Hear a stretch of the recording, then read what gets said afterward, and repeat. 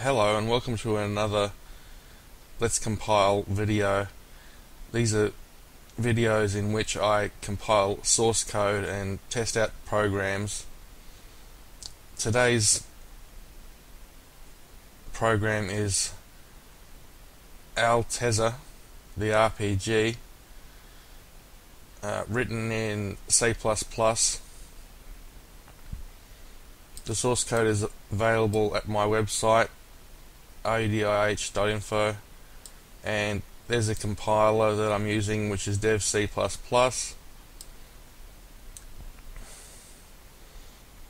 We proudly present Altezza the RPG, so we implies that there was more than one maker, and it looks like, yeah, there are a few people worked on this. You know, it was a collaboration.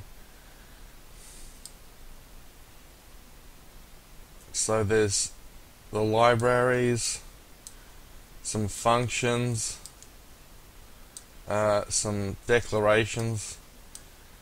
Int is short for integer, chr is character, that's boolean, and so on. And because it's a text based program, they're using the cout function, which is part of IOStream. And they wrote this, I think it was back in, let's have a look. Oh, they don't say when it was written. But the program is 1100 lines long. And it's your typical, it actually looks like they've gone through and sort of commented it, but they haven't really described what's going on here. Like, they've just sort of marked it out.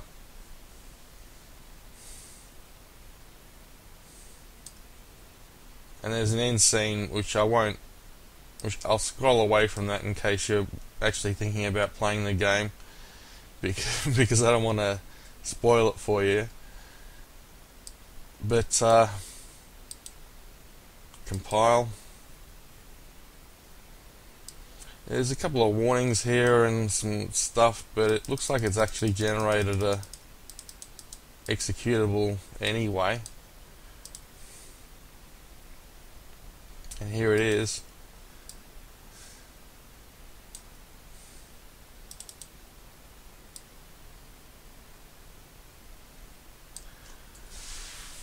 Altezza, a world of wonder and adventures. Okay, press enter. Once upon a time there was a cold and dark land known as Altezza. This place was full of magic and wonder. The gods of this place watched over the inhabitants and would sometimes interfere with the beings that lived in this place. So we got a bit of an ancient, mythology or sort of thing happening here with polytheism, I think it's called. But now there has been an upset in the balance of the powers of the gods, now causing much ruckus, with gods upset. Normal anarchy has taken over. Okay, I'm going to be a mage.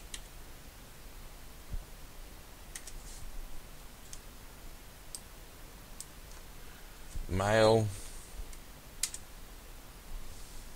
Rudy. Okay, well, I'm not going to surrender because that sounds a bit dangerous. So what I'm going to do is I'm going to hide. You fall to the side of the bed and there's some waiting. So it's got a bit of a story happening here. But what I'm going to do is I'm going to choose the first option because that seems to be the most reliable one in these situations. Welcome to Rigor. This is where the small battles stop and the big battles begin. The dense fog strangles the mountains with danger. Enter to continue. So I think I better buy a weapon at this stage, and I'm just going to get the one that it sort of thinks I should start off with because it sounds like a sensible choice. The Basher.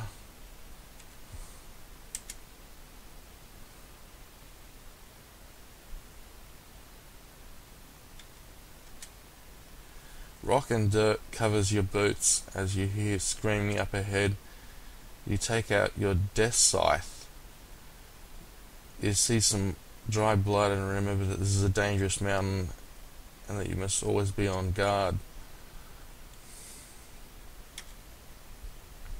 A high shriek bellows in your ears as you fall to your knees. An elf is attacking you. His sting blade sword is waving inches above your head. He tries to thrust it into your skull.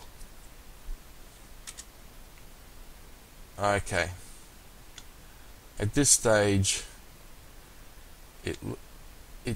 I'm not sure whether I'm going to make it through here, but I'm going to attack him anyway. Enemy hits for 37 damage. Yeah, I've been hurt pretty badly here. It looks like I've lost almost, like a third of my life. So, run. You continue trotting up the mountain. You're almost at the top. They repeated a word of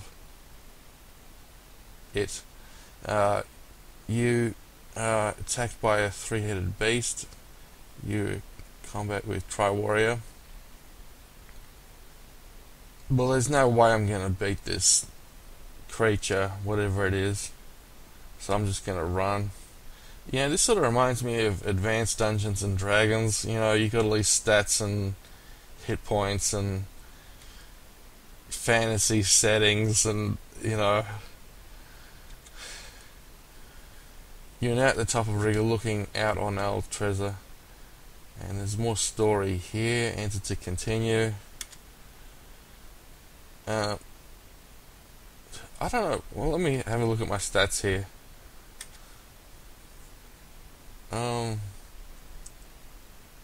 Armor 10, Death Scythe. Yeah. I can't really actually attack any of these because they've got way more hit points than I failed to successfully run away.